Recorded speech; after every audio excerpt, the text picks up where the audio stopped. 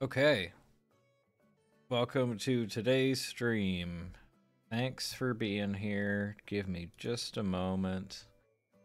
I'll get the chat up on the screen just in case we feel like chatting. And there it is. Okay.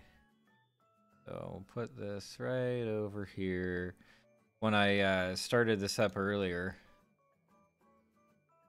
because I announced the stream earlier today, or posted it, whatever.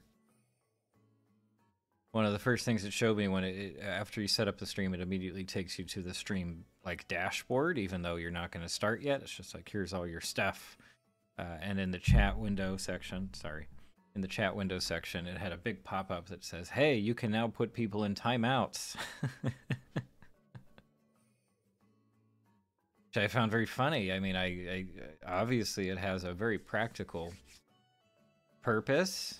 Like, it makes sense for others who stream on YouTube, and it matters not at all for us, which is a good thing. But at the same time, it's funny to me then that they seem like the way it was presented, they were like very proud. They really wanted you to notice it. So yeah.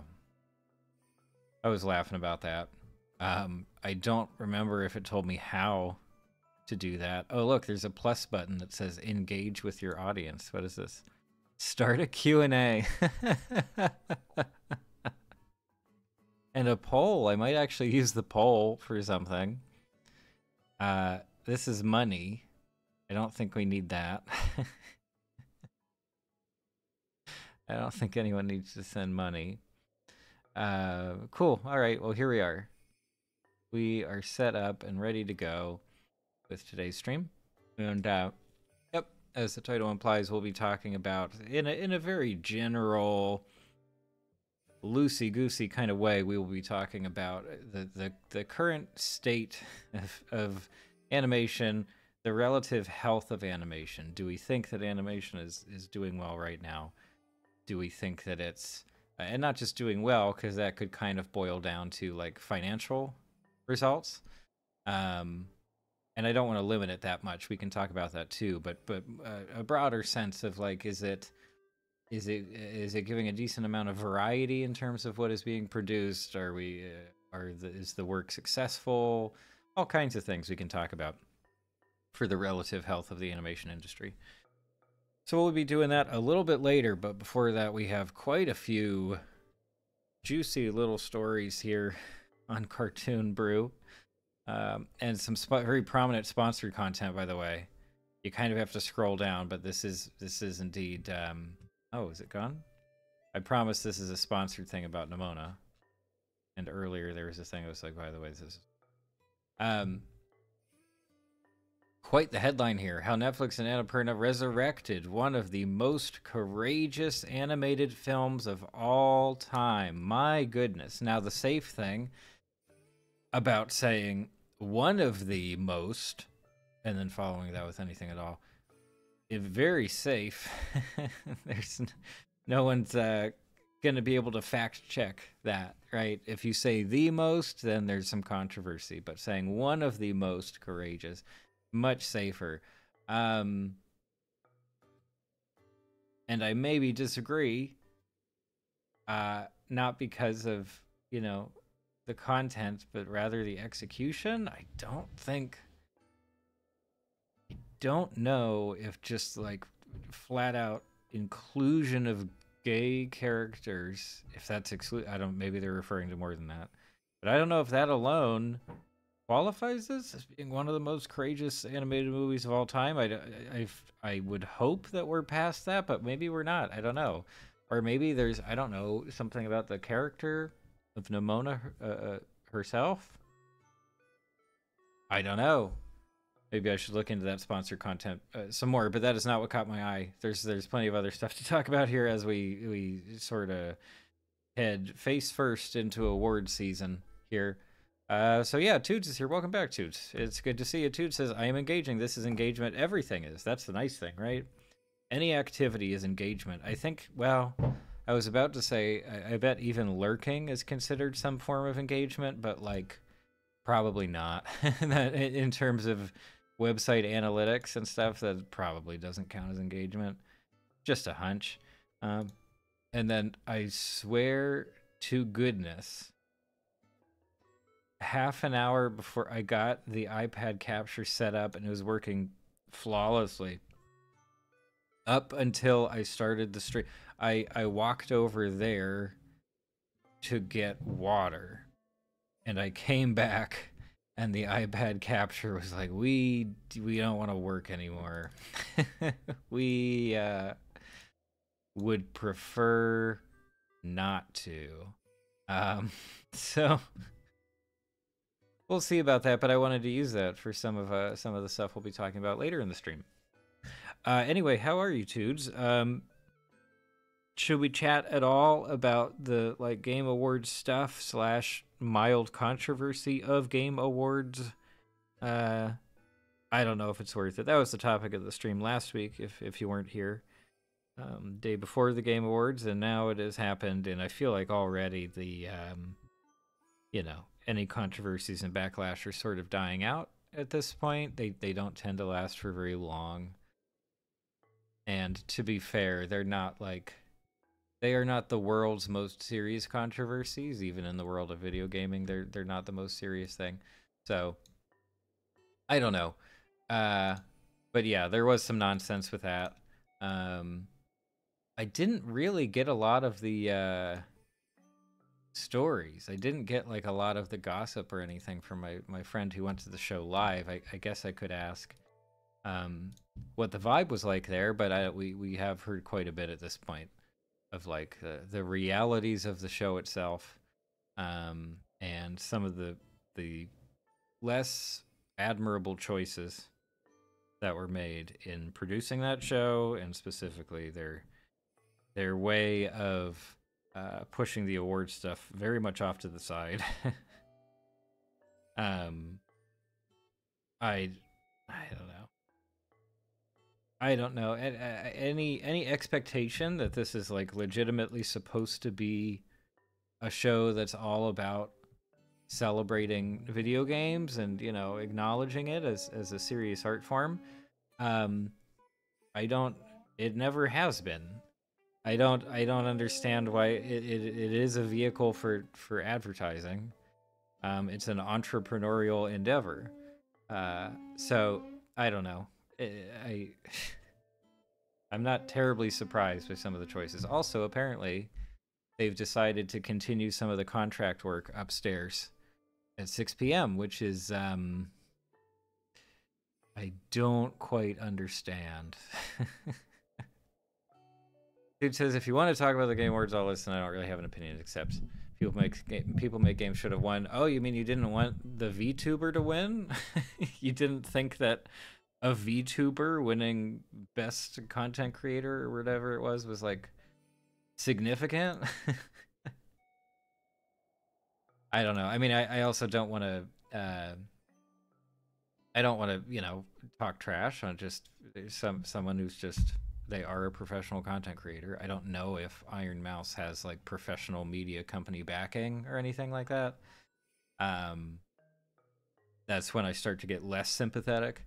But if it's just a person making stuff and they happen to be popular, like cool, all right, and that's the thing too, is I'm just going to assume that there were fans of that person among the voting audience or the media outlets who vote on those awards and stuff. So I don't know.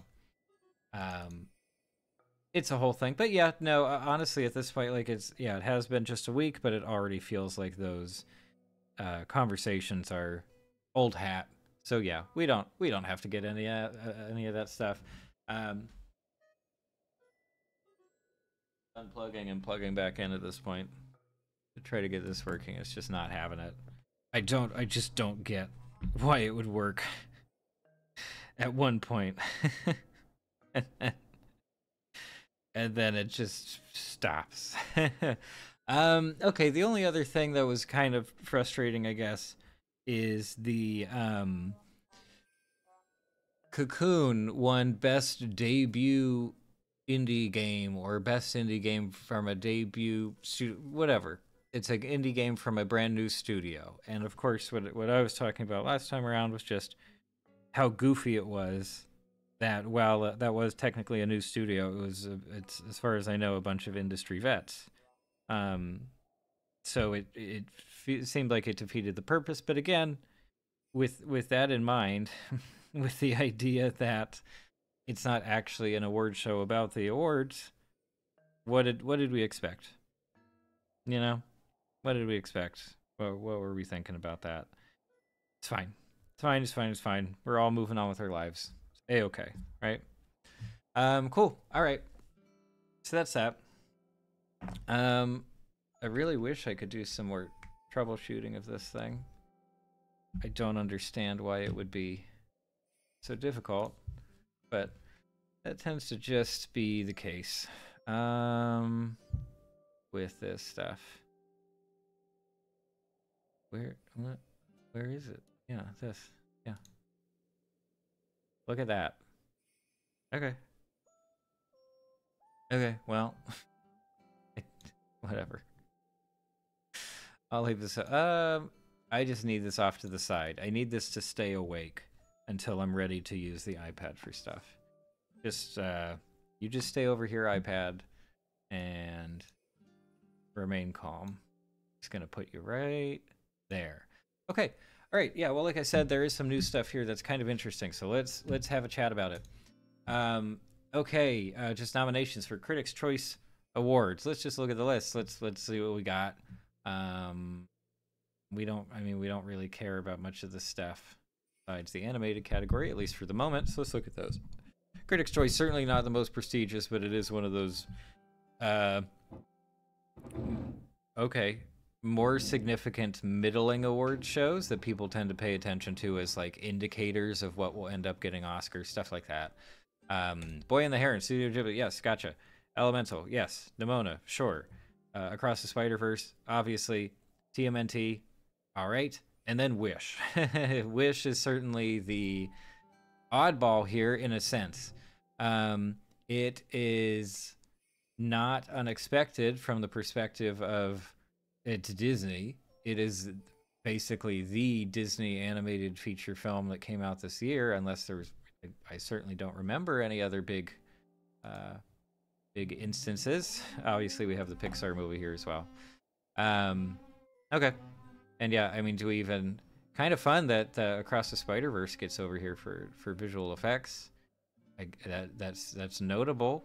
It's the only animated movie in this category. And yeah, don't care about these other things. So yeah, Wish is an oddball, just in terms of quality and critical reception, and that's especially funny because it is critics.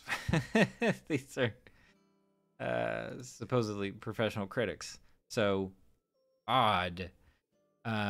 Yeah, an odd choice, but at the same time, it's Disney. They get a seat. You know, it's like Paul McCartney always has an invite to the Grammys. Is that the music one? Yeah. Regardless of what he's done in any given year or any given decade, like you invite Paul McCartney, you nominate the Disney movie, and that's that. Toot says, I'm sad about the passing of E3. None of the live streams or events that replace it are worthy in my eyes. E3 allowed people to fail catastrophically in front of an audience, and that made it special. Well, yeah, I basically agree. The only thing I really want to point out as a special point of agreement is that there was a feeling of specialness, right? As you're mentioning here, there's the cringe comedy, aspect of just like, yeah, there were some spectacularly terrible demonstrations, and they've gone down in history, and people continue to enjoy observing and consuming that kind of stuff. And yeah, they also had a very different pacing, even up until the more recent years, just because it was a particular publisher or platform giving their own presentation. You didn't always feel that there was the pacing wasn't always very quick at all. And especially when you look back to some of the E3s from the early 2000s or early 2010s that we still have footage of, very slow pacing most of the time. And that also reflects in part the fact that it was very much an industry conference thing. It was for other businesses, it was for journalists, sort of. Uh, it morphed into that public event and became something very different. And that is what we now have in the form of the Summer Game Fest stuff and the other more bespoke private stuff. It's only directed at consumers, basically. And so they treat it like a giant string of ads, which is what it is, of course. But there's very little flavor in that to me, and it absolutely does not feel special. Watching Summer Game Fest does not feel special by any stretch of the imagination. It feels incredibly bland and incredibly rushed. I can't even really watch that. Even I tried to watch the Game Awards while I was working last week. I couldn't do it after a certain point. Just too much information and such an insane variety. In a way, the variety is good, but also just the tonal shifts are all over the place. And within such a short span of time, it's uncomfortable, I think. It's just uncomfortable to watch. Sorry, rambling. Whatness, welcome back. How's it going? What have you been up to? Whatness says, I saw on Reddit that Velma, or is it just called Velma, was nominated for Best Adult Animation of the Year. How? Where? What for this for Critics' Choice? Do they do shows? Yeah, I'd like some more info on that. I forgot about Velma. Of course, I remember the dog pile around Velma, but Witness also says Wikipedia mods work fast. Lol. E3 already says E3 was instead of is. Oh sure. Yeah, it's kind of a running joke with like celebrity deaths as well, right? Like immediately it seems like somebody has gone on there and like, oh, this person was an American actor, comedian, politician, business tycoon. Those are pretty common labels, I think. Yeah. Anyway, but yeah, where did Velma for what, like Emmys? I feel like Emmys are later, but I don't actually remember. Maybe Golden Globes. Well, isn't there? Yeah, here's another awards thing we can talk about while we're still in the same vein here. They also released their nominations. Jamie at Cartoon Bruce says that some of these were surprising nominations. Yeah. So what do we got here? Boy and the Heron. Gotcha. Elemental. Yeah, same as before. Across the Spider-Verse. Yes. Super Mario Brothers movie. Hilarious. Suzume, which we talked about, what was that? A couple weeks ago? And I still haven't watched it, by the way. Of course not. And Wish. Now, give me some more information. Perhaps this year's most surprising nominee is Disney's Wish, which was panned by critics and is being ignored by audiences. I thought it was doing okay at the box office. I guess not. It's one of Disney's most poorly reviewed theatrical animated films ever, and will surely be one of the studio's biggest box office bombs. It is hard to see what Golden Globes voters saw in Wish that audiences have not, and critics. Why are they working? What are they doing to the floor above my head right now? What could it be? I really hope it's not picking up on the mic. I apologize if it is. Okay. Anyway, yes, we generally agree. But yeah, isn't this the Hollywood? What is it? Hollywood Foreign Press Association? Is that who runs the Golden Globes? It's such a weird name, and they're not exactly prominent in a audience-facing capacity in other ways. So yeah, I mean, it's also a very privately owned thing. You know, it's not exclusively critics. We know that it's press. And I don't know. It's there at least have been jokes made in the past about like the people running that award show. They just want to hobnob. You know, they want to rub shoulders. Is that the expression? Rub elbows. whatever. You know, they want to mingle, they want to network with really prominent people in Hollywood, and a way to do that is to invent an award show and then just nominate the people associated, you know, with a particular movie who you want to meet up with, and there you go. So again, like it's Disney. Just because it's Disney, that is more than enough to get them an invite, you know, and probably a save the date, probably before Wish even released. The Golden Globes were like, "Hey, come on in, you're ready to go." Yeah. So anyway, there we have it. Anything else for award stuff? Oh yeah, here we go. A record 33 animated features are in this year's Oscars race. So these are just the films that are eligible to become nominations a little bit further down the road. Let's see what we got here. Well, I'm not going to read them all off. That's way too much. Chicken Run's here. Hasn't released yet, as far as I know, right? Does that release this week? Elemental, the Ernest and Celestine sequel. Still haven't watched. Don't know what the first slam dunk is. Leo is here. I'm gonna guess Leo is not going to make it. Does anyone have any read on that? Like, obviously, Leo has been very popular. Do we think Adam Sandler's wonderful movie is going to get a nod? I'm very tempted to just flat out say no. There we have it. Monkey King, Nimona, Paw Patrol eligible. Remember, we said eligible. Yeah, plenty of foreign stuff I'm not very familiar with, at least not yet. Ruby Gilman, eligible.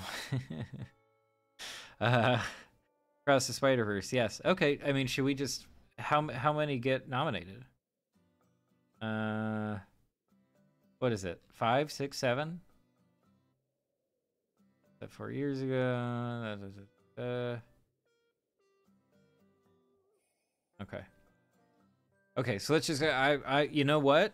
I'm gonna go crazy. I'm gonna say Wish will not get a nomination. I think this is an opportunity for the Academy to show up the other award shows and be like, you know what? Just because they're Disney doesn't mean they can come into our playground. Unicorn Wars. You know what? I don't know. It's funny. Obviously, with other categories, they have weird limits about when foreign film, meaning films produced outside of the U.S., are allowed to be nominated for various categories. They tend to get pigeonholed into their own little spots. I don't know if there is a similar restriction with the animated feature films. I don't think so, right? So if that is the case, this immediately becomes a much more interesting category, assuming they don't exclusively pay attention to the big studio releases. So like, I would like to see Unicorn Wars show up in the nominees. I can't say that it's likely, but it would shake things up a little bit, you know, and it would revive just a little bit of the conversation around that movie, and it would certainly attract more attention to the movie, which again, I don't think it's the best thing ever, but it's still neat and very well done for what it is. Yeah, Wetness says, as a mythology nerd, I have a bias to the Monkey King to win, but it probably won't win. I mean, well, talking about winning, that's you know, that's harder and obviously even more competitive. But I could see it getting nominated. I at the very least, I know it was very popular, and I think it reviewed relatively well. It's yet another one I still haven't seen. Sorry. Yeah. But no, I could see it getting a nomination again. Like, and that was a Netflix movie, right? At least here in the U.S., it was released through Netflix. So yeah, if there's enough room, you know, if they don't have weird rules about like, oh, you can only have 2 animated feature nominees that weren't made in the U.S., this could be very interesting, especially because The Boy and the Heron is an absolute shoo-in as a nominee, not necessarily as a winner.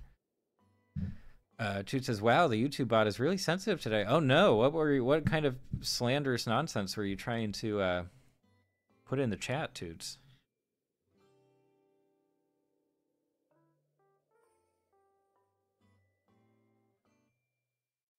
What kind of crazy stuff were you trying to say there? Oh, yep.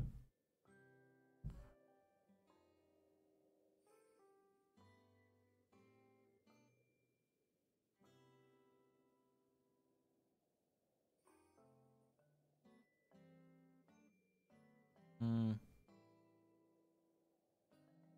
Sorry, I will be using this thing later on. I thought I would be able to doodle and talk about the new stuff at the same time, but I don't think it's gonna happen. I'll just leave this here for now. I just didn't want it sitting on like a stark white background here. Oh, that's something. Ew. Okay. Ernest and Celestine doesn't have a chance. Doesn't have a chance. There is no buzz. You need the buzz. It's Hollywood. You gotta have some kind of buzz going on. I kind of feel the same way about the Ladybug movie. And of course, there always has to be an awkward mix of like stuff very much animated features, very much meant for an adult audience, and then just like the very standard studio fare for children. Yeah, and Super Mario Brothers movie. I mean, I guess we can argue about it if we want. I don't think it's getting nominated. I don't know if they feel the need to fill out the category. I maybe just based on the talk about buzz. I mean, it was there. It did do well financially. I don't know. Toot says I tried to make a joke. It's entirely G-rated, but it vaguely referenced a narrative that certain bad actors use. Oh no! Wow. So the censor bot is like picking up on like,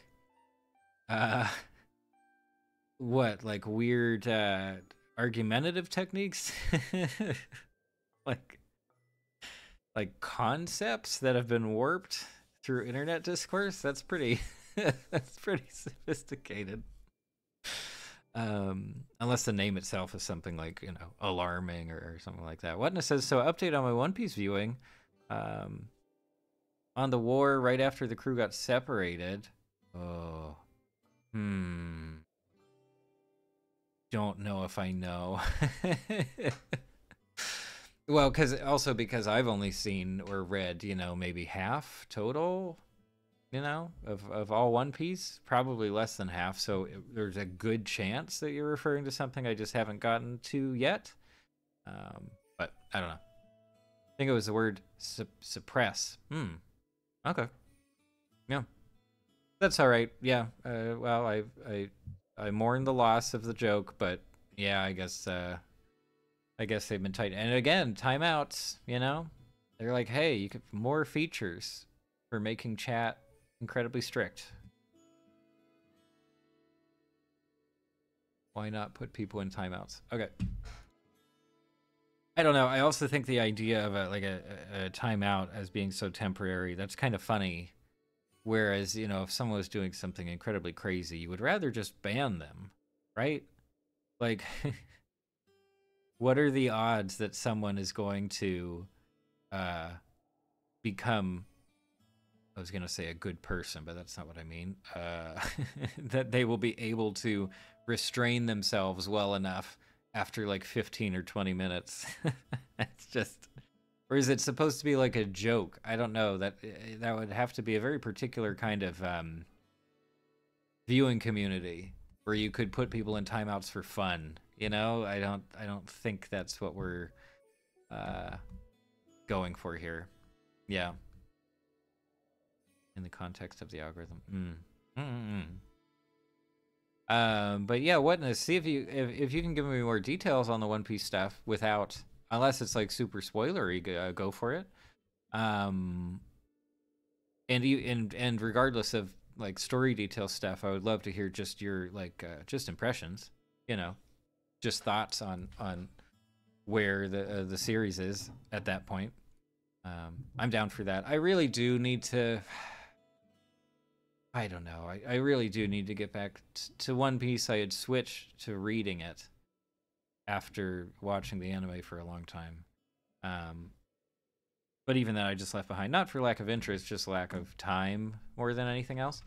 But yeah, okay, it's 6:30. Let me rush through a couple other news things, and then we'll talk about our sort of main topic. Real quick, a couple of headlines here about The Boy and the Heron. The Boy and the Heron is sweeping the competition at the box office. Also, this was written on the 8th, so uh, Miyazaki headed for first ever #1 U.S. opening. So I don't know whether or not that actually came to pass. Okay. So yeah, very hard to tell. And it seems like an odd article to write like mid-weekend, right? No, 8 was Friday. Okay. And then this, very funny. It becomes the first original 2D animated film to top the US box office since 2009's The Princess and the Frog. Well, yeah.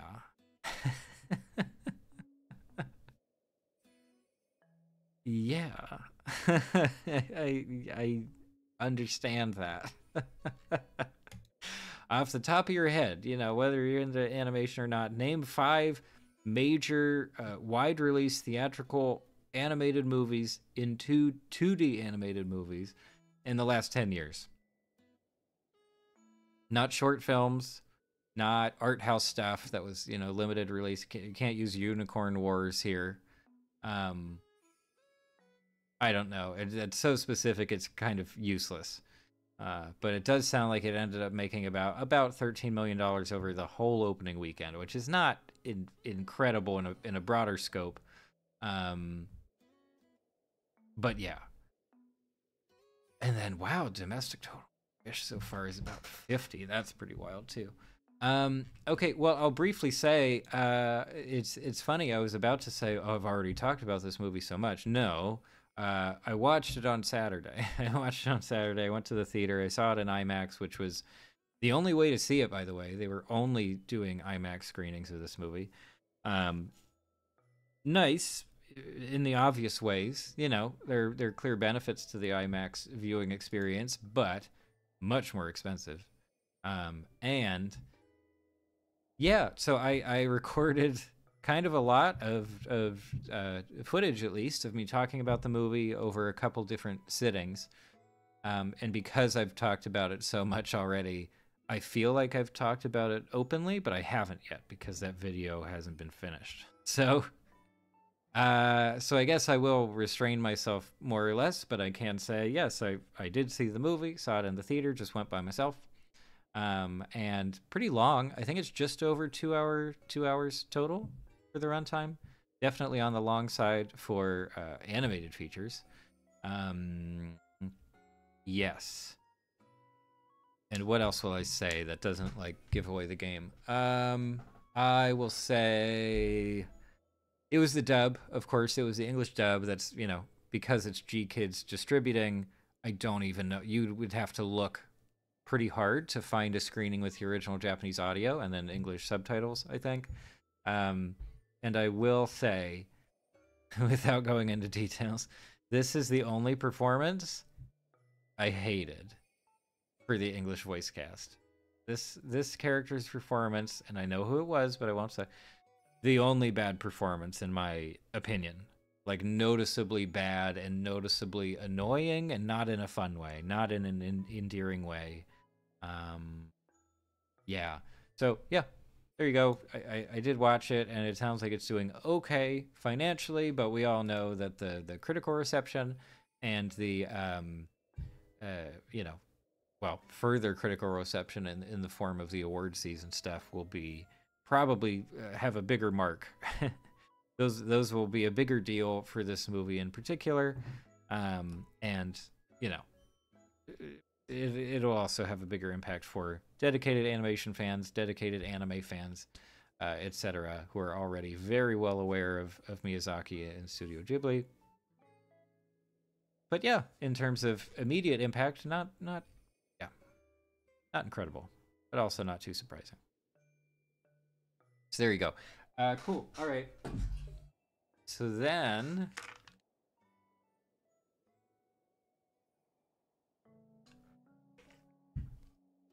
we will transition slightly. I mean, we're still talking about a lot of the same stuff. we will transition slightly to our health checkup for the animation industry in 2023, based on all kinds of things. Let's see what we got. What it says, so it's like 2 years from now, because Emmys are from June 22 to May, and One Piece live action came out in August. So in 25, what awards do you think it will get? For the One Piece live action, you mean? Yeah, I need more details. I got hung up on the calendar stuff, and I need more details. But if you're asking about awards for the One Piece live action, and I guess that would be Emmys, right? Yeah, I mean, it would have to be, right? No, well, if they, I'm not incredibly familiar with the categories for the Emmys, and I don't pay as much attention, I guess, to that particular show, or a lot of these shows, to be honest. But I would guess if there's any kind of category around adaptation, any category that includes just like, yeah, either book to screen or adaptation of existing property, things like that. Wow, it would be so funny if there was a reboot category for some of these award shows. That would make so much sense, and it would be hotly contested. That would easily be one of the most hard-won marketing battles in big budget entertainment. If there was a reboot awards category, or multiple, you could have one for animated stuff, you could have one for live action stuff. That would be a thing. That's actually a pretty good idea. Anyway, but yeah, just to say, if there is some kind of animation category, it would hit that, I think. It did a good enough job, and more importantly than that, the positive reception to the live action was broad enough, was loud enough, that I think whoever's voting for that particular award show would agree, and would just, oh yeah, sure, that's a shoo-in. What it says, I think it gets best lead drama actor, best supporting actor, and actress drama. Actress drama, is that like lead actress in a drama and best drama? And yes, for the Emmys we're talking about. Yeah, no, I mean, I guess I could certainly see nominations for some of the, for performances. But I do feel overall that it's the whole thing. It's the overarching adaptation.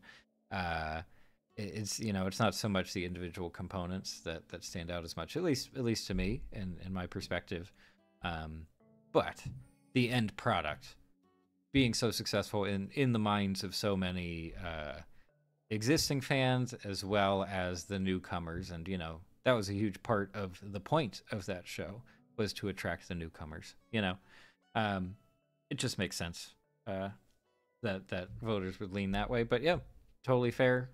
Yeah, I appreciate your thoughts on those as well.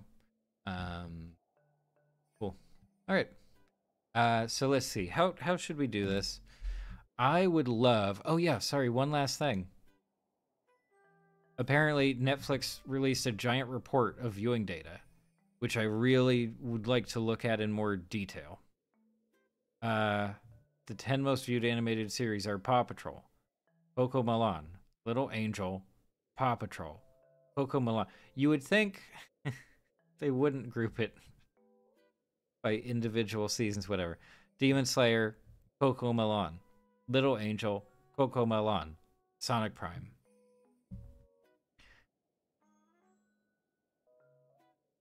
So, I'll keep this very brief. Not surprising. I feel like, yeah, a big surprise. No. I'm sorry, Jamie. No, not a surprise.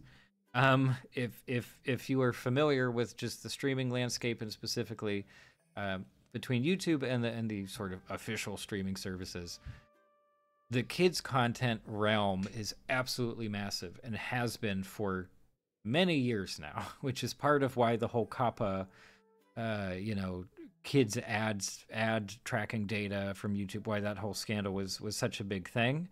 There is a huge amount of money, or was previously, in this kind of children's entertainment, and yeah, it's basically a captive audience who have an incredible amount of free time. Many of them are not having their screen time restricted very effectively, let's say, especially for certain age groups. And their viewing choices don't tend to be quite as selective. I shouldn't even say that. I just like, you know, like a lot of adults, plenty of kids want to watch basically the same thing over and over again. I did the same thing back in my day with Lion King and Aladdin mostly, and the Wallace and Gromit VHS tape, of course. Not surprising.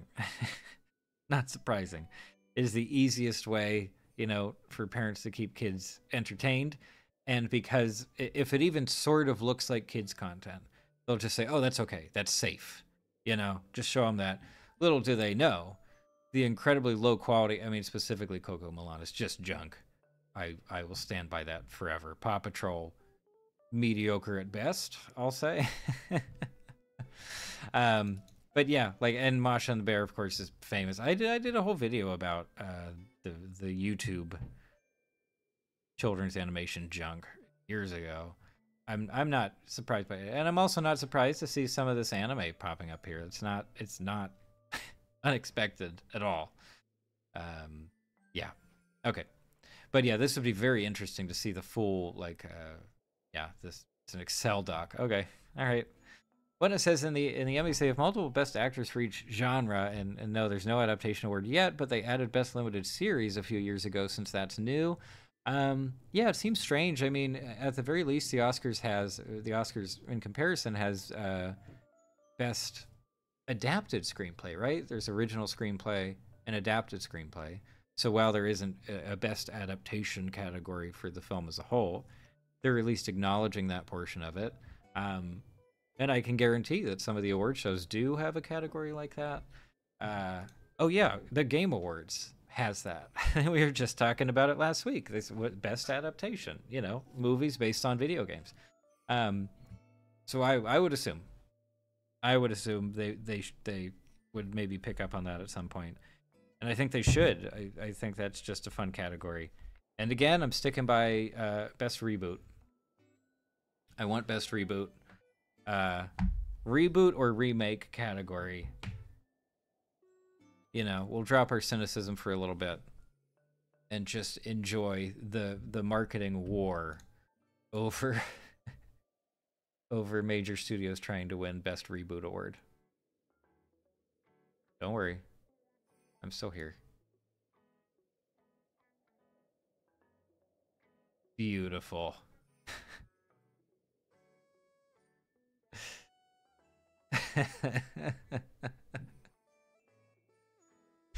This will be interesting. So they added some anime and Family Guy to Disney Plus. Does that mean the Hulu merger is complete now? I mean, I guess it's not a merger. They already owned Hulu as far as I know, but there's some additional deal there. Sorry. They added some anime and Family Guy to Disney Plus in the US, including Kill la Kill? No. No. Really? They put Kill la Kill on Disney Plus? No. No.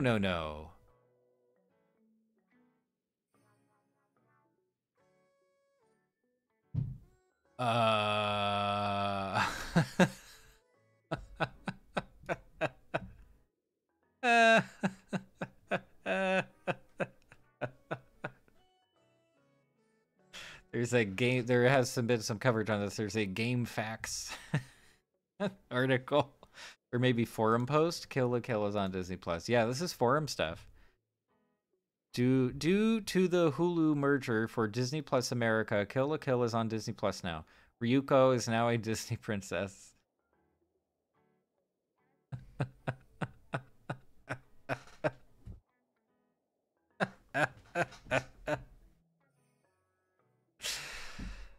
uh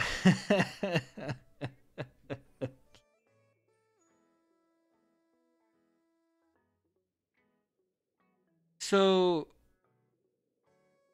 sorry, I don't want to linger on this for too long, but you know, obviously there is stuff on Disney Plus already that's more, it could be considered more adult. And in fact, you know, a lot of the Marvel stuff, especially the latter day Marvel stuff, can be very serious. And some of the Marvel shows are very serious. Some of the Star Wars spin-offs are relatively serious, relatively adult, right? But yeah. Um Kill la Kill is specifically for American sensibilities around like sexualization and just sexual content in general, things like that. Uh, my God, like I would say that they're gonna get a bunch of letters, but nobody sends letters. So what's, I don't know, social media? No, this, but it already happened. It's just people on forums being like, "This is crazy." Oh my gosh! Wow! Wow! Wow! Wow! Wow! Wow!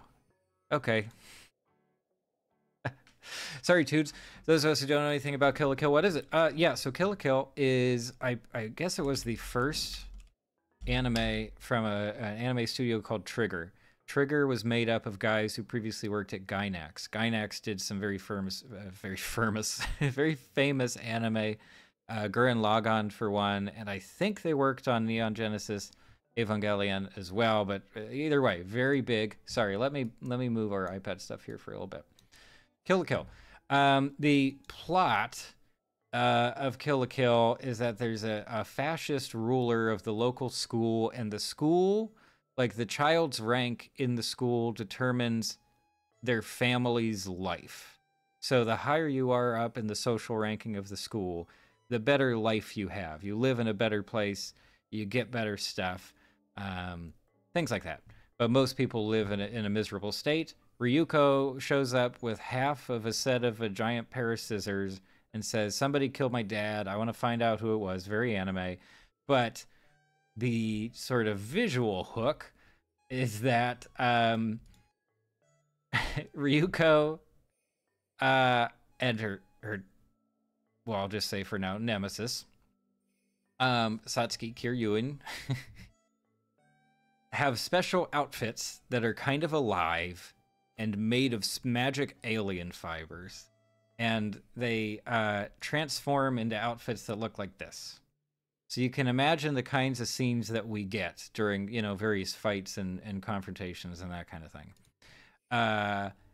The resistance group in the show is called Nudist Beach, and their whole thing is that they don't wear clothing because they see clothing as like repressive. You know, it's a sign of fascism in their eyes in the context of this world. And yeah, just in terms of fan service overall, the show goes very hard in terms of just putting its characters on display.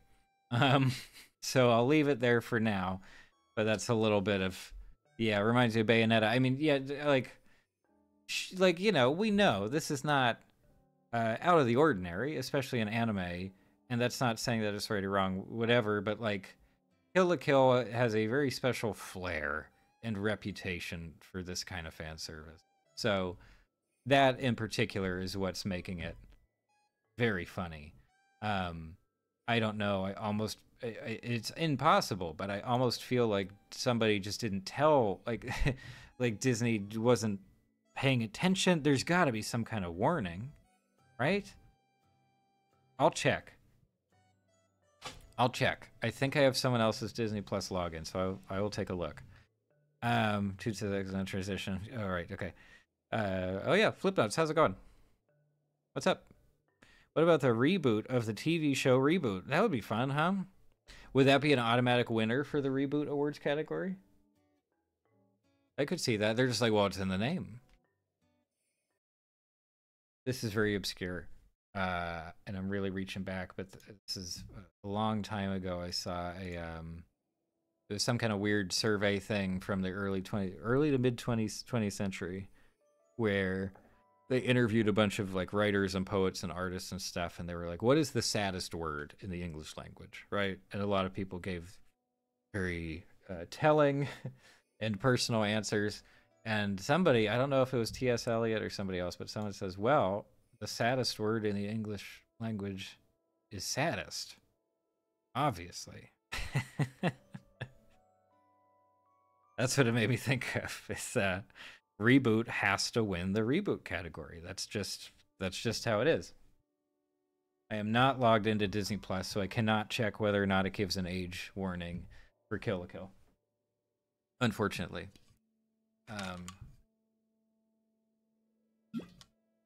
What it says, I think it's like Deadpool or The Simpsons, where you need like a 16 plus or 18 plus account. Gotcha. Okay, so it's built into the account. I assume you can tweak stuff with parental controls as well.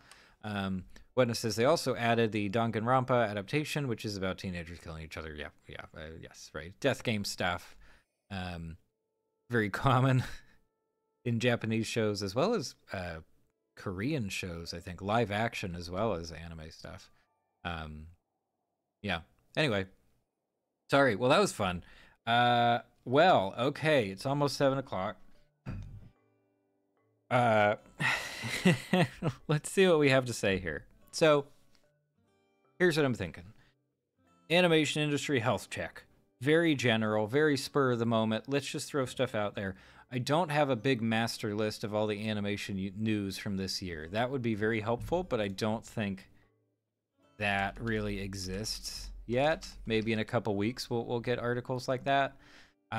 Obviously, we have just like releases in general, right? Like we are aware of Mario movie being the most profitable animated movie of the year, right? There's one indicator. Obviously, Across the Spider-Verse, also very successful in more metrics than just finances and audience response. But yeah, let's just think about it. Let's just throw some stuff out there. What were some of the things that impacted animation this year, and do we see them as positives or negatives? So let's see. One thing I can say right off the bat, this little bear, which, oh, sorry, I make this smaller. That's anime. The visual symbolism here is incredibly rich. Anime continues to, I mean, obviously it has found renewed and continuously growing interest, it would seem, from Western audiences and specifically audiences here in the US. However, I would say that it still very much remains its own thing. You know, it continues to be pigeonholed in many ways, and certainly just in terms of kind of overall public perception outside of just animation fans, anime is still that weird thing, you know, with the kind of fan service you would see in Kill la Kill, or, you know, the cutesy character designs of Genshin Impact and the other Hoyo games. I don't think it has been fully integrated, and certainly in terms of production, it hasn't been integrated at all, right? And like, there's a question of whether it ever could or should be integrated into Western animation. There have been certain studios that tried to do anime-looking shows here in the West. What was it? Blood of Zeus, Lord of Zeus. There was that Netflix show that, as far as I know, was Western, but trying to be anime. Then you also have anime adaptations of Western stuff, Western source material, like the Scott Pilgrim anime, of course. It was, you know, animated by a Japanese studio, but the source material is Canadian, as far as I know, right? Flipnote says, have you heard of the Amazing Digital Circus? I think that's cool. Oh, yeah, we've talked about it here. I tried to do a reaction stream that didn't really go well. Then I made a video about it, where I was like, yeah, there are things I don't like about it. There are things I do like about it, but overall, I see it as a net positive. And that's a good thing to bring up here, too. I don't know what imagery within this sort of evokes Amazing Digital Circus as well as other independently animated projects, but we have to include it here, right? Um, how about uh, hmm, how about the heart? I like that. You know,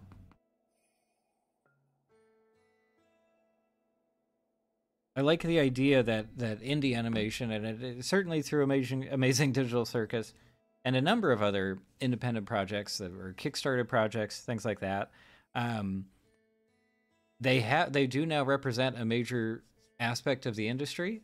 I can't say whether or not they're a significant aspect in terms of finances and revenue, but certainly in terms of attention, which is sort of the most important thing in an online community. That's just it is all about attention. It is the attention economy. That's what matters most. Um, a lot of indie stuff is getting huge amounts of attention, or should I say, a handful of very prominent indie projects are getting a massive amount of attention.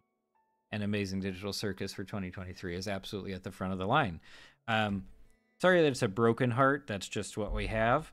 But yes, amazing. Well, we can fix that. Hang on. Amazing Digital Circus absolutely deserves to be included here. And to get very corny, indie animation represents the true heart of contemporary animation as opposed to studio work. Wetness says, what about other foreign animation outside of anime and European? Also, American anime like the Boondocks, Avatar, Samuel Jackson, maybe Invincible. Oh, yeah, there's been plenty, for sure. Yeah, I would absolutely include Last Airbender stuff. Yeah. Samurai Jack is interesting. I could see how conceptually it borrows a lot, and obviously in terms of cultural imagery, yes. But style feels Western to me, just because I associate Gendy with so many other, very American shows and things like that. But yeah, it's a good question too. Other foreign animation that's not anime, not European. I mean, it's just rare. It's more rare for it to stick out. Although Amazing Digital Circus, as far as I know, is Australian, right? I don't know if that's what you had in mind, but that's something. That's something that's not coming from Japan, that's not coming from the UK, and that's not coming from the US. But yeah, I mean, we would have to go back to that list of features that are eligible for the Oscar nominations. Obviously, there was plenty of stuff on there I hadn't come across yet, and unfortunately, too, even when it just comes to Europe, let alone many other regions of the world, distribution is tough for new releases. To actually get your hands on some more obscure stuff or stuff that doesn't already have a major distributor in the US, it can be really tough. It might be years before there's a nice proper legal way to watch that movie outside of like a special screening. So I feel that really harms the impact, obviously, and delays discourse in plenty of cases. And yeah, if you're lucky, one of those movies will get nominated for an Oscar, in which case whoever's in charge of the marketing will send out screener discs to members of the Academy, and sometimes, at least here in LA, you can get your hands on one of those. So you see what I'm saying? It's even if you hear about a really great movie, not produced in the West, not produced in these major animation markets, it can be difficult even to watch the darn thing, even if you're really excited about it. So, so unfortunately, any other, foreign or international animation outside of the major markets would be like here, like it almost doesn't even show up on the map unless there's a really good instance, that I'm forgetting about right now. But currently, I'm thinking of Amazing Digital Circus. Obviously, did have a major impact, and here it shows up in indie animation. Which, by the way, I know this doesn't make sense for a health checkup, but we're just going to use grades. Indie animation gets an A. It's an A plus even. It's doing very well. Anime, sorry, you get a B. Just because I don't think that the rapidly advancing popularity of anime in the West, I don't think it's tied one-to-one to the progression of that particular style. You know, we are getting some very new and interesting ideas from anime constantly. There is stuff that rises to the top. But at least at the moment, I can't think of a particular show, anime show, or movie that released in the last year that completely changed my mind about like how things are done and that blew me away with incredible original ideas. At least at the moment, I'm not thinking of that. And unfortunately, not even The Boy and the Heron really reached that point for me. They get a B. What other aspects? I don't know. Where does the Mario movie go? Where does just like plain financial profitability go for this whole discussion? This would be tough. Witness says, outside of the U.S. and Japan, what other country would you pick for a Godzilla movie? You mean in terms of like setting, or for someone else to make a Godzilla movie? In terms of setting, I would love to see Godzilla in like the desert. You know, I don't know if there are any canonical Godzilla monsters that live in the desert. I don't know if Mothra lives out there. Probably not. I think that would be neat. I think there are things you could do in terms of natural disasters, for one thing, in the desert, but also just the locale is so different from what we tend to see. And for obvious reasons, we associate Godzilla with the ocean. I think that's where Godzilla lives, as far as I know.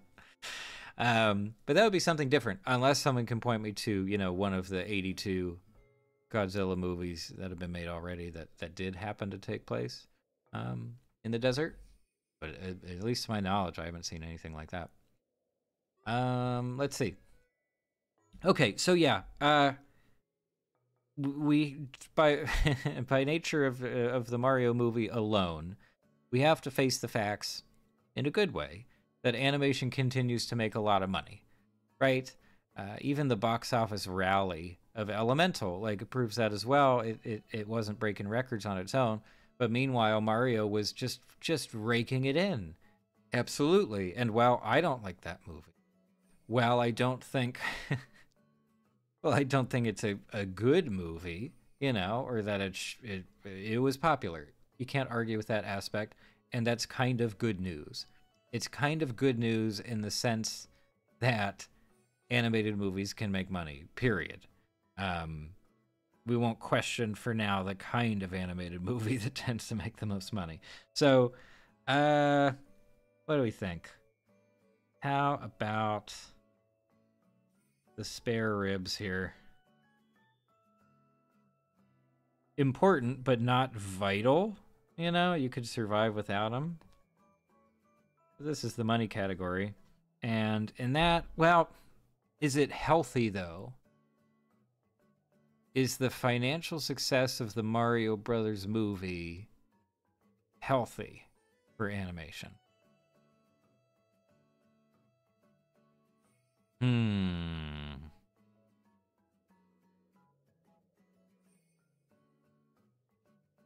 Yeah, the cynicism is coming back. The cynicism is coming back. I'm thinking C. What a C. Wow. Also, what a terrible graphic this has turned into, but I'm all right with it. Positive that they can still make a lot of money, these animated movies. But if this is what people associate with profitable animation globally, not just in the US, not healthy. Because as we know, the major studios tend to just want to mimic things that have already been successful because that's the least risky bet they can make. At least in their eyes, it's the least risky bet. Yeah, I don't think it's healthy. It's sort of a positive sign in terms of interest in animation, but I don't think it translates to a healthy medium, a healthy industry. Yeah, especially given the fact that based on the little bits of information we get about how Illumination works, it's maybe not the best place to work. It's maybe not, you know, maybe they don't treat their team as well as they could. I'm not making any definitive statements there. I'm just saying. What it says both. Oh, for like where one of those movies could be set and who someone else to make it. So yeah, let's put Godzilla in the desert. It could be Northern Africa, I suppose. Well, then I was tempted to say like the American Southwest, but then we're back in the U.S., so we have to avoid that. Or snow, just like a, crazy Arctic tundra. That could be pretty fun for a Godzilla movie too, right? Especially if Godzilla isn't really well adapted to frigid environments. Ooh, and I'm sure there already is a monster like this, but I love the idea of having some enormous underwater sea monster situation. It's been frozen in the ice or something, and it suddenly awakens, and it's much larger than Godzilla, and Godzilla is out of his element? I don't know if Godzilla has a gender. Godzilla needs dry land.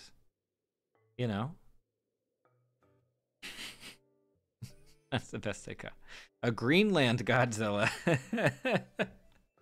That's a nice middle ground, because then we could still have people, if it was the Arctic Circle or like Antarctica, you don't have many excuses to bring people around, right?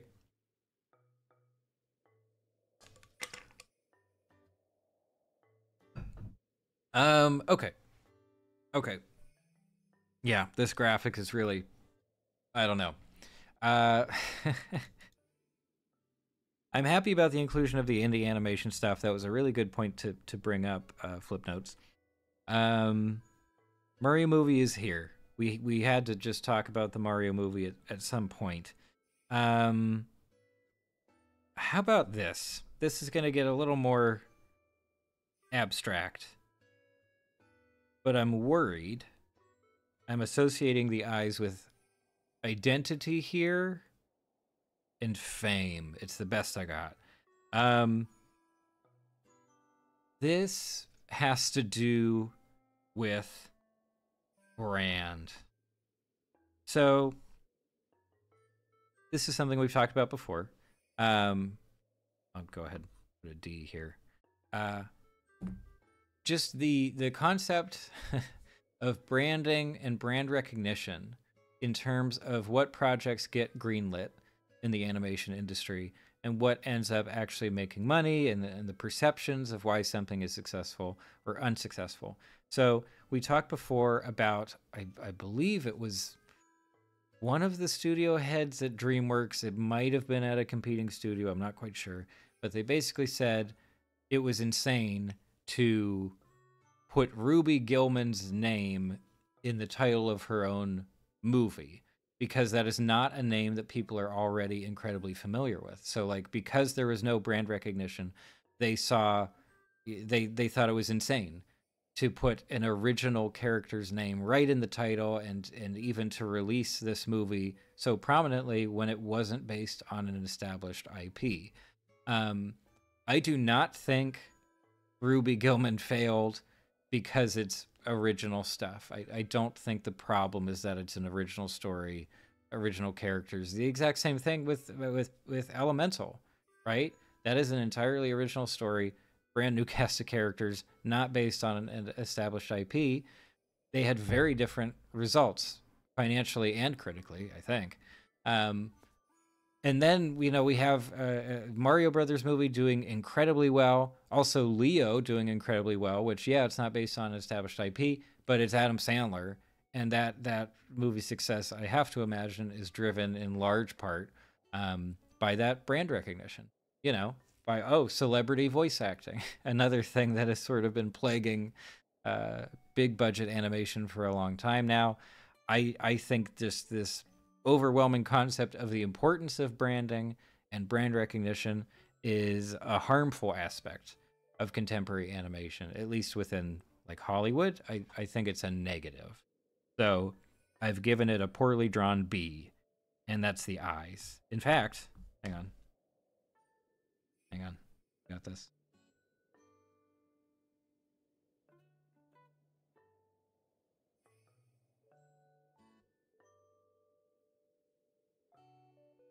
It's a cool guy. Doesn't that just scream brand? This is a cool guy who thinks he's just too cool for school. He's going to make money at the box office just because everybody knows who he is. And I see that as a negative. I see that as a negative thing. Sorry, let me get caught up. One says Godzilla is a male. I wanted to say the 70s. He had Godzilla Jr., the mother is unknown. Well, just like Bowser Jr., right? Like where, how, where you come from? Flipnote says, is Mickey Mouse in the free domain yet, or public domain? Just asking. No, I don't think so. Well, there are also things I don't understand about public domain, because there are indeed certain properties that are just seen as being so profitable, and they have an active business around them, that they will continually have protections, right? And they will continually prevent something from entering into public domain. But let's see what the internet says here. The beloved mouse, nearly a century old, will soon enter public domain. The original Mickey Mouse's copyright expires in 2024. Let's see. Okay, so the copyright to Steamboat Willie and some of the other the early shorts will expire. So those particular works will enter into the public domain, but everything that has been made with him later on is still copyrighted until those individual copyrights expire. So it's not for the character as a whole, which makes sense. I feel like it's in a different category. I feel like that goes into intellectual property. I don't know. I'm not the person to get into this stuff. But yeah, it sounds like just certain early, the earliest Mickey Mouse stuff, Mickey Mouse products, will be public domain. So you may very well see them pop up on like YouTube, and they can't be claimed, right? You're not allowed to claim those. They belong to everybody. Wetness says, edit. It was Junior was around 93 to 95, and Godzilla is his adoptive dad. Oh my gosh.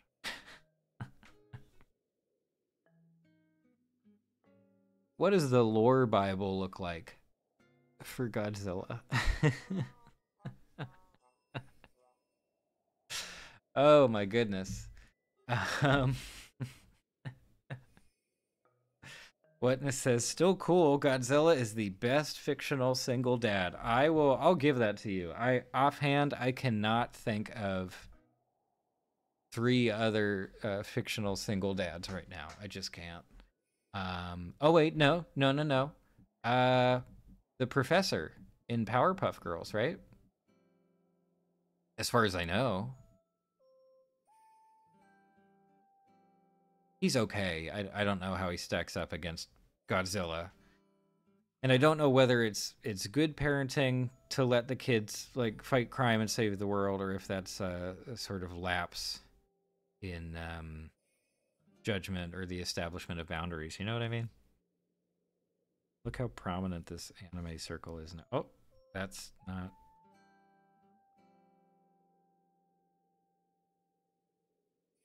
Oh no, I put it all on the same layer. Well, that's okay. The anime circle will continue to be very large. Okay. What else?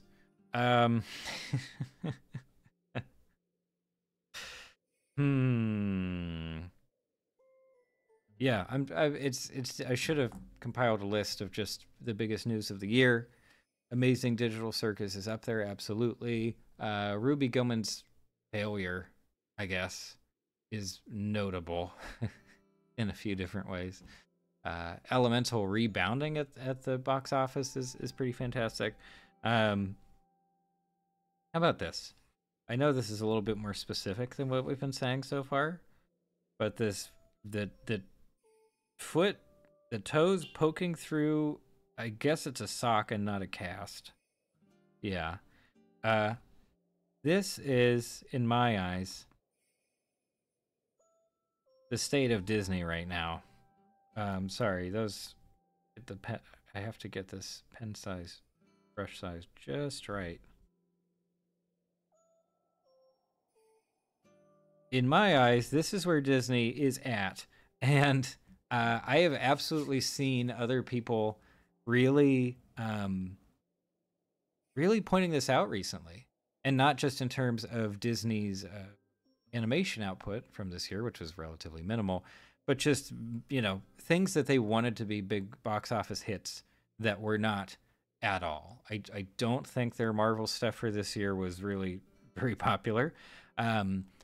Obviously, Wish, I mean, we just talked about it earlier today, nowhere near what they expected. That's, as far as I can see, they really, really expected that one to go places. If only in the sense of, like, not even box office stuff, but just songs, merchandising, etc. It felt to me like that was a big part of the plan for Wish. And then, as well as the anniversary angle, because without Wish doing well, what do you think about for Disney's 100th anniversary? They had that insane auction that we looked at, I don't know, a couple months ago or something. They had, like, scattered, very specialized events. They had things for, like, the D23 people, I think. No, D23 is the event. The special club. The special Disney people club. They had special events, I think, here and there, but what else? Like, it would have made the most sense to hammer home that anniversary with a movie, and they just absolutely didn't stick the landing. And until I actually watch the movie, I can't really speak as to why. I don't have a good explanation for that, other than it just looks like it was not a very good movie. Could we call it hubris? Can we say that they just put too many chips on that one? I don't know. Flipnote says, do you know what the cartoonish hairstyle where it's a toothpaste shaped with a tip is called? I'm thinking Johnny Bravo based on what you're describing, but I don't know if I'm getting to it. So feel free to add more info. But yeah, offhand, I'm thinking of Johnny Bravo, or sort of like, greaser style hairdos, very curly, tapered, things like that. But if there's a specific name for it, I have no idea. Whatness says, if I have to rank single dads in fiction, 1 is Godzilla, 2 is Byakuya, sorry, Dr. Stone. Both are adopted or adoptive dads. 3, Bowser. 4, Sojiro in Persona 5. I do know. Another adoptive dad. And 5, the Professor. Oh, I'm glad he made it on there. And yeah, there's probably a bunch in anime that I just don't even know about. But I'm impressed. You got to 5. That's pretty good. Flipnote says, my PFP is a fan art of someone. Profile picture is a fan art of someone's old online character. Oh, nice. Okay. Sorry, it's so tiny here. I'm trying to... Oh, if I move it here, it'll move on the stream. I'll check later. Yeah. Okay, well, my gosh. I don't think I've done a good job with this. Not too surprising. But yeah, if there was any other major animation news this year, I mean, I guess there were the layoffs, I believe. DreamWorks, right? DreamWorks had some pretty hefty layoffs yeah, relative to their full staff, about 70 people. It's about 4% of staff. Okay, so not as not quite as major as some of the cuts in video game staffing this year, but still absolutely significant. And as far as I know, it was the first time in quite a while that one of the major studios had taken that turn. Um, and then you guys will have to remind me, but was there also news about Disney splitting some of their animation efforts? It might have been DreamWorks as well, where they were just moving locations because they couldn't afford the particular real estate they were using for one of their operations, I think. Um, yeah, and that was post Ruby Gilman, so we all, or at least I felt, oh, okay, this is an obvious repercussion of one of their big bets not doing especially well. But that's absolutely something to look out for. And I don't know, how about this? Whatever this is supposed to be, the threat of recession, which, as far as I know, I don't know if we are in one yet. I continue to hear it's still in the future. But the threat of recession is absolutely a factor in the overall health of the industry, specifically for major, Hollywood studios. So that's F. The only potential, I don't even know if we could call it a bright side, but a potential positive aspect in response to a recession is that, as far as I know, entertainment is one of very few industries that tends to survive wide-scale financial hardship relatively well. And the reasoning is relatively clear, right? Just that people still want entertainment, perhaps even more so when other aspects of their lives are not going very well. The only switch now, and it's a big one that we have to consider with that kind of interaction, is Disney Plus is still not profitable, right? Many of the streaming services are deficit spending and have been for years. So despite however many millions of dollars in subscription revenue they're pulling in per month or per quarter, whatever, it's not enough. It is still not enough. It is still not reached equilibrium. And just in general, the ways in which we actually pay for entertainment that we want to consume has changed drastically. So while in the past entertainment might have been relatively safe from financial recessions and things of that nature, that is not at all guaranteed now. And this is something that was highlighted very much by the strikes, right? Monetization in entertainment has changed enormously, and it hasn't readjusted quite yet to the point where everybody is happy to continue participating in it, either as a creative and helping to produce something, or as an audience member and consuming various pieces of media for any given price. So whatever this little doorway is on this man's gut,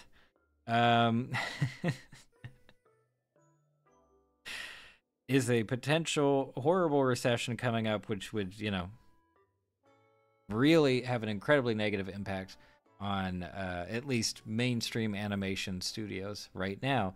Would that result in more of the independent animation studios coming to the forefront? Possibly. I continue to be told that recessions and economic downturns are when a lot of smaller companies can kind of get their start and rise to prominence. Don't know whether that's true, but if it is, okay, the door has been opened. Amazing Digital Circus and not Whataburger, the Worthy Kids series, Big Top Burger, and any number of other independent animation projects. They've shown us how it's done. They have shown us that it is plausible for an independent project to get incredible attention and adequate funding as a result of that attention. So half and half, but at least for the studios, yeah, not helpful. It is not a sunny prognosis for that particular situation. Wow. Okay. Well, uh, like so many other streams, this has been a somewhat interesting experiment in sort of our main topic for the week. And there's probably a lot more to talk about here in terms of the overall health of animation right now. And in fact, yeah, one final point that I do want to bring up before we start to finish things here for today is I feel like we need to come back to the concept of uh, diversity and representation in especially mainstream animation and filmmaking. And please don't roll your eyes, because here's the issue as I see it right now, at least, is that this was a big hot button topic just a few years ago. It got tons of media attention, and in any sort of relatively novel inclusion or diversity, either on or off screen, got headlines. And there was at least a certain amount of audience energy and enthusiasm in response to that stuff. I feel like that conversation is very, very much faded away. I don't know whether people just feel like it's not an issue anymore. Like somehow we've achieved an ideal in terms of representing many different kinds of people and many different kinds of stories on the screen. I don't feel like that's where we are at all. If anything, I just feel like the trending nature of the topic has faded away, which is unfortunate because I don't see it. I don't know, and it would also be a difficult thing for me to judge. I guess in theory we could just go down the list of, oh, here are the directors and writers and the casts of various big successful animated movies of 2023. I don't know. I hope that especially on-screen representation stuff continues to integrate more and more. And maybe that's a positive side of the discussion fading away a little bit in terms of prominence, is that we got so much so much artificial representation, especially from Disney, right? Like they did such a bad job over multiple projects of attempting to include those aspects and then attempting to promote those aspects of the movies. Basically never successful, in my opinion, the way they handled that stuff. And that's one thing. So that was like the try hard results of attempting to include more diversity and inclusion. That's not the end goal, though. We don't want try hard. We don't want token representation, right? We want representation and inclusion that feels completely natural. We want stuff that feels very authentic. As far as I've heard, for example, Elemental is a very good example of that. Of just like, okay, here is a story that I would like to share. It's based on my background. This is a background, that maybe the majority of people in the U.S. in particular are not familiar with. This is not part of their own life experience. Genuinely sharing something different, a different perspective, and sharing it in an interesting way. Regardless of how great or not great a movie Elemental is, just in terms of that aspect of the filmmaking, it's successful. Like that is the ideal, at least in my eyes, for it to feel as natural, and not invisible, obviously, but just like it can tell the story without being promoted as the most important story ever. Kind of like some of that sponsored content for Nimona, where like they're still leaning in that direction. They're still leading with, hey, the movie part is whatever, but look at this one part, this one aspect of it that is apparently so progressive and groundbreaking in 2023 when it really doesn't feel that way. Wow, what a ramble. I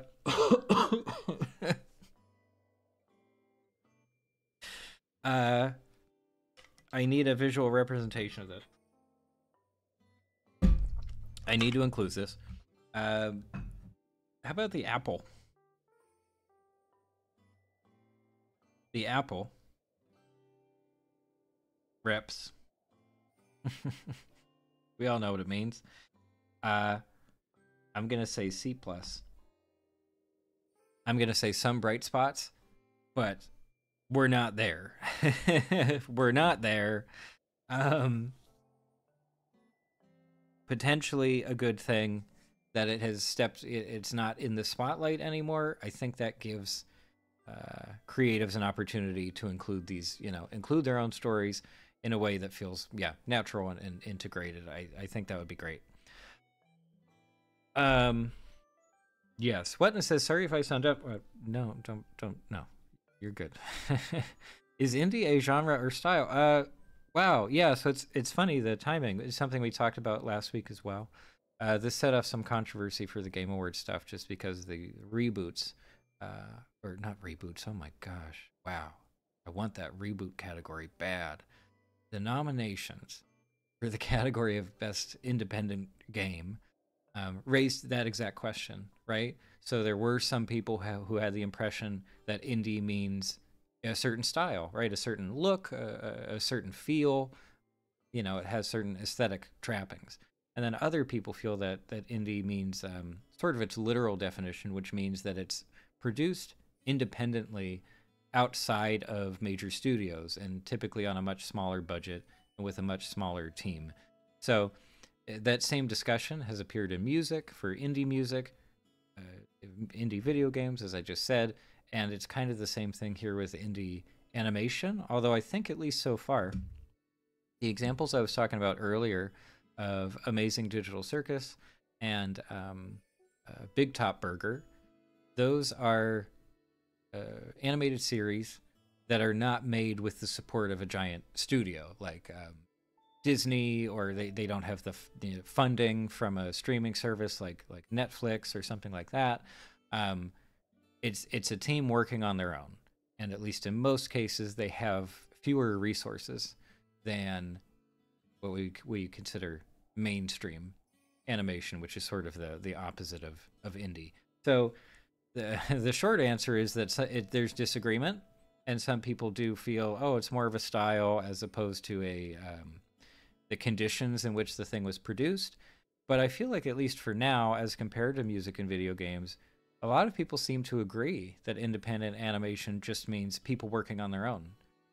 People who don't have a huge budget, and who maybe don't have a huge amount of training or resources and stuff like that. Anyway, so that's sort of a brief summary of the discussions around that topic for a few years now. But yeah, at least for me, that's certainly what indie animation means, more so than style. Is, oh, it's a team working outside of the studio system, doing their own thing and getting their own funding however they can, whether that's through Kickstarter or by working other jobs or selling merch or anything like that. Yeah. So, but yeah, again, I think what we saw of indie animation this year was incredibly positive, and I think that it benefits all of animation. It potentially even inspires the bigger studios to do more creative work. Hopefully, it does not inspire them to just steal ideas from smaller teams. That's sort of a worst case scenario. Anyway, but yeah, I think I have to stop just for my own sanity, and for the sake of my throat. But yeah, I don't know. I hope this was at least moderately interesting to some of you folks watching. And overall, I mean, wow, is it even possible to summarize? Whoops. Oh, did I lose the... Oh, I turned off the stylus. That's...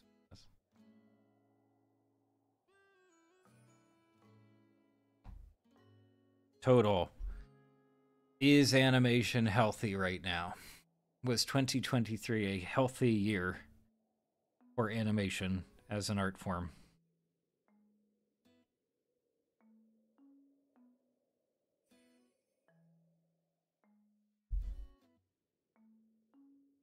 Kinda.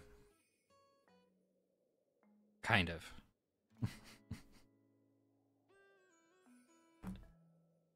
Positives and negatives. But no sweeping generalizations. I don't feel it's dying off. I don't feel that 2D animation is having some kind of incredible resurgence. As always, it's been somewhat common, but not the norm. Indie animation on its own has existed for quite a while now, and previous projects have been relatively successful, but Amazing Digital Circus represents a massive spike in the success and general audience interest in independent animation, regardless of whether or not they know it's indie stuff. Very profitable animated movies, or one in particular, but it wasn't good. But it wasn't a good animated movie.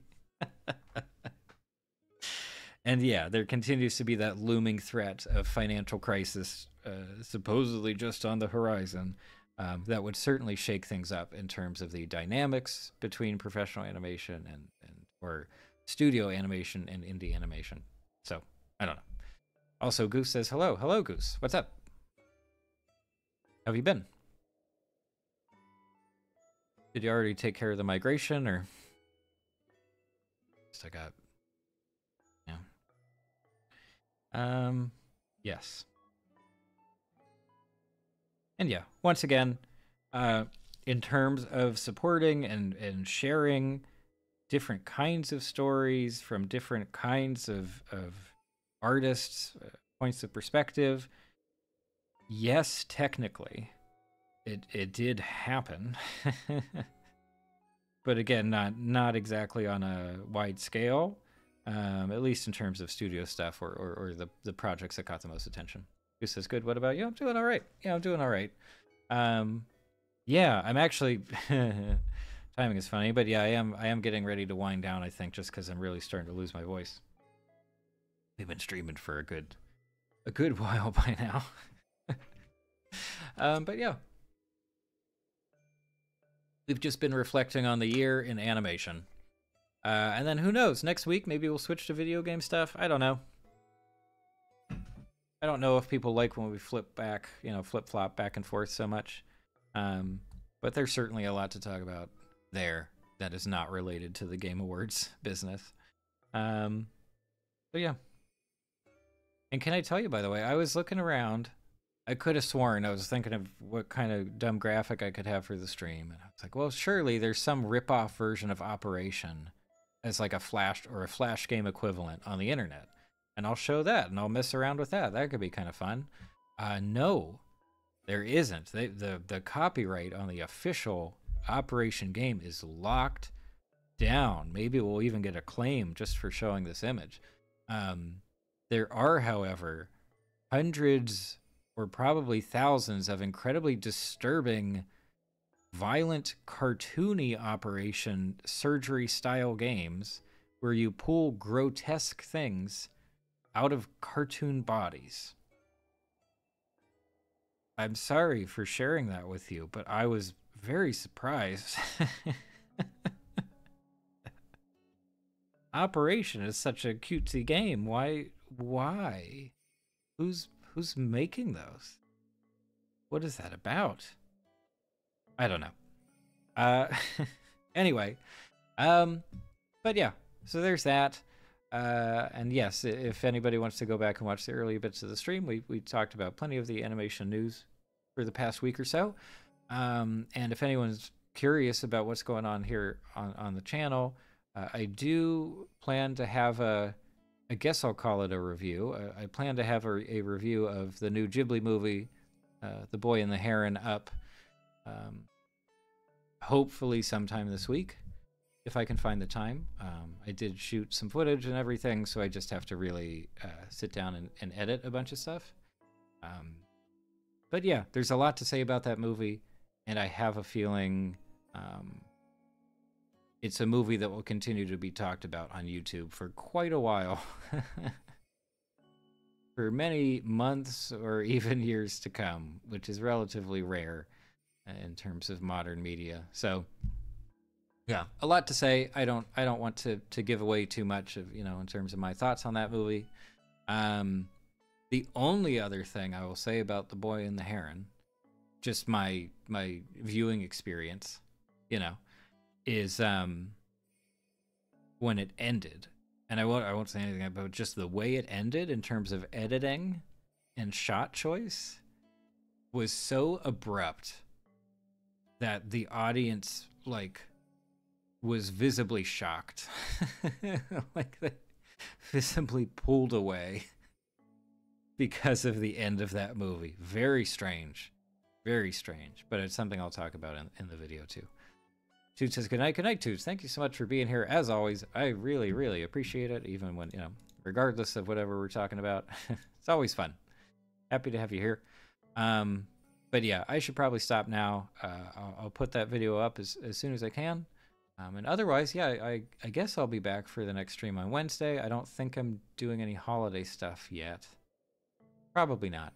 Yeah, so I should be back next week for a stream Wednesday at 6 p.m. Pacific. We'll see. We'll see in terms of a topic. We'll brainstorm a little bit. But yeah, for now, thank you so much to everybody live, everybody here in the chat, especially incredibly helpful for keeping the streams going.